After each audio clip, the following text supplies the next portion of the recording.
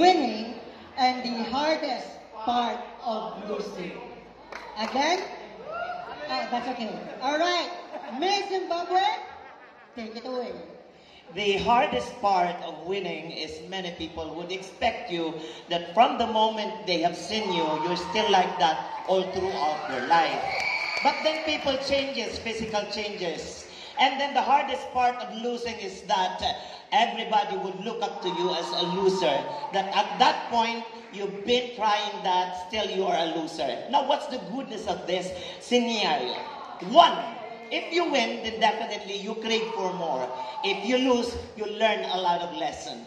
Victory doesn't depend on how you would be able to have many achievements.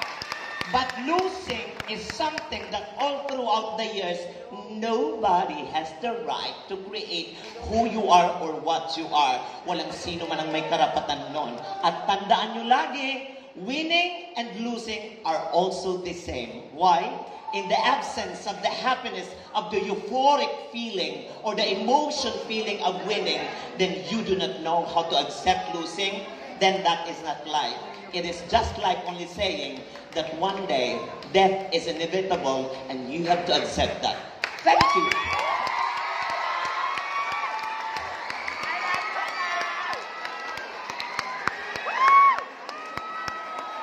All right, thank you so much, Miss Zimbabwe.